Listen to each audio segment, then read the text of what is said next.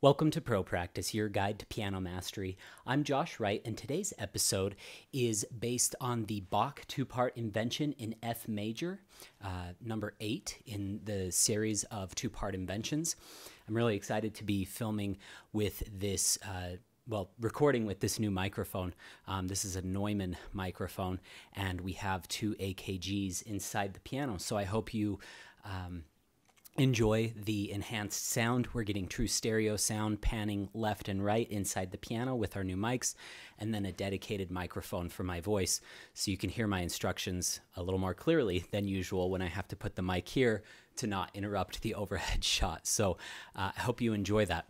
The first thing that I want to talk about is the importance of choosing good finger numbers. So we're going to go through, let's maybe take the first 11 bars, and I'm going to take you through every single finger number in the right hand and then the left hand, and then the next thing I want to talk about after that is articulation and some things that we can do to add variety to this piece. One of the things that is so important in Bach is to vary dynamics and vary articulations and vary voicings, and those are all important things that we will get to in this tutorial, but I want to start with the basics, because if you don't have the basics, you won't have any success playing the piece fluidly. So I hope these suggestions help you in your studies.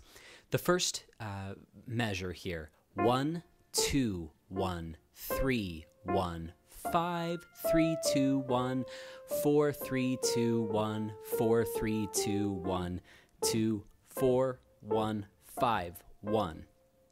Then this is up to you what you want to put right here. I would probably put a 1 or a 2, probably a 2 just to feel like it's smoothly getting into there to bar 4. 2, 4, 3, 4, but then switch to 1s on the A's. 1, 4, 3, 4, 1, 4, 3, 4, 1, 4, 3, 4, 1, 4, 3, 4, 1, 4, 3, 4, 1, 4, 3, 4, 1, 4, 3, 4, 1, 4, 3, 4, 1. So feel that finishes your little idea, and then reset the hand for a new position. 1, 4, 2, 5, 1, 3, 4, 3, 2, 1, 4, 3, 2, 1, 4, 3, 2, 1, 4, 3, 2, 4, 3, 2, 1, 4, 3, 2, 1, 4, 3, 2, 1. And then this is up to you again, 4, 3, 4 or 3, 2, 3. It's totally up to you. I would probably use 3, 2, 3, just it's a little bit of a stronger fingering, but 4, 3, 4 is still pretty strong. 1, 2, 5, 1, 5, 1, 4, 5. And I just realized I didn't play any of this in the intro, so let me go ahead and play a bit of this.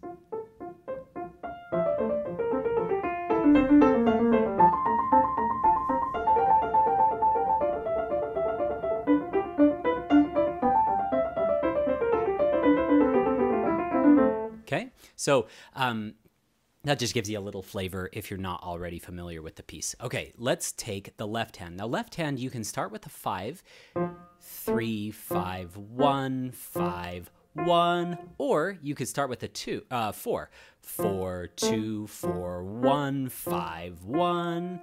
Now, a lot of students say, why would you switch there from 4s to a 5 on that final F? If 4, 2, 4, 1 feels better in your hand than 5, 3, 5, 1, absolutely do it, because this last little part, the 5, 1, that we're doing to that F octave is going to feel good no matter what, okay? 2, 3, 4, 1, 2, 3, 4, 2, 3, 4, 5.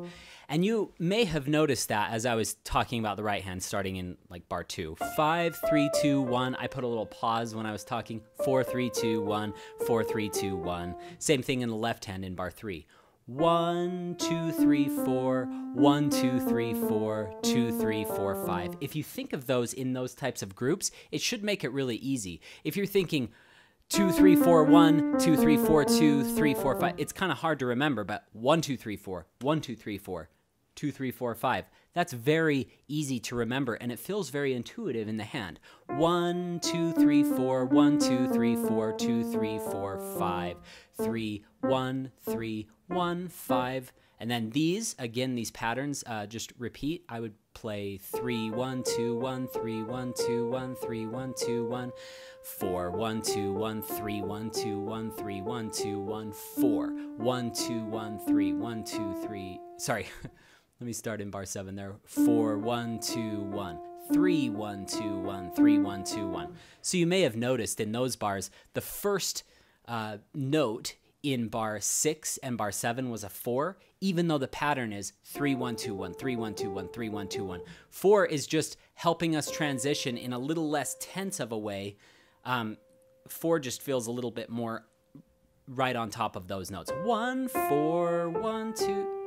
That feels so much better than 1, 3. 1, 3 is a little more stretched out there. So that's why I put the 4s there, even though the basic pattern is 3, 1, 2, 1. Okay, continuing on in bar 8. 3, 5, 2, 5, 1, 5, 2, 1, 2, 3, 4, 1, 2, 3, 4, 1, 2, 3, 4. 1, 2, 3, 1, 2, 3, 4, 1, 2, 3, 4, 1, 2, 3. Okay, so again, you're usually watching for B flats, but there he does that natural in bar 10. Watch out for that. For the start in bar 10 again. 1, 2, 3, 1, 2, 3, 4, 1, 2, 3, 4, 1, 2, 3, 1, 2, 3, 2, 1, 5. And then we've modulated to the key of C major there. So how do you know when a key is going, when the piece is going to modulate to a different key? Usually you will see accidentals, so natural signs, flat signs, sharp signs. Those are usually triggers to show that you're moving to a new key area. Sometimes we will call that just a tonicization. It's just a little temporary tonicizing of a different key, making that new key tonic just temporarily. But this is a full-on modulation. We're firmly in the key of C major there before he departs in bar 15. And then he does a bunch of sequences, which is similar ideas through a variety of keys. Okay, so we're learning a lot about choices with fingering in here, learning about how Bach is moving between a key via the B naturals that we see starting in bar 7, because we see that G7, which will eventually go to C major in bar 12. So just be aware, when you see those B naturals, that can be a little signal in your mind like, hey, we're starting a gradual move to go to C major. Okay, let's try putting this together very slowly.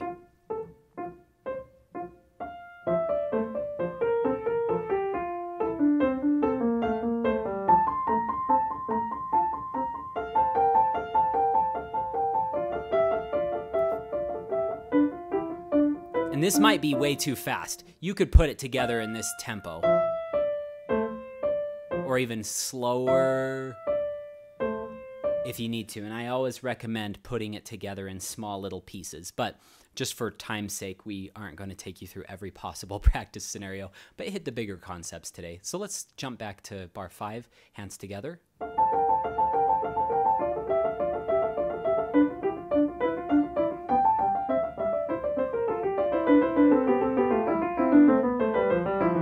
Let's see. Okay, Bach can get a little finicky. I've only worked on this for a few days to prepare for this tutorial. I've never played it before. It's been really fun preparing for this tutorial though. So watch those fingerings in there, like in bar 10 and 11. I even tripped up right there as you saw. So maybe I'll try that a little slower.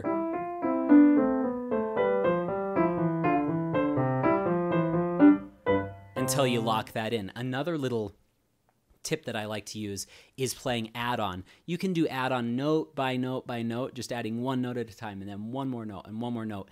Another fun way to do add-on is to do it backwards. So going there and then I'm doing it by beat here, so one full beat, but see how nice that is? Because then you're always stopping on, well, we're stopping at the beginning of bar 12, which is a nice strong cadence in C major. Okay, so, but you could keep going back if that's still troubling you. And then one more.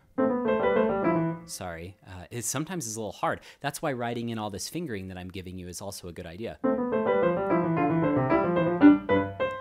Okay, the next thing that I want to discuss is articulation.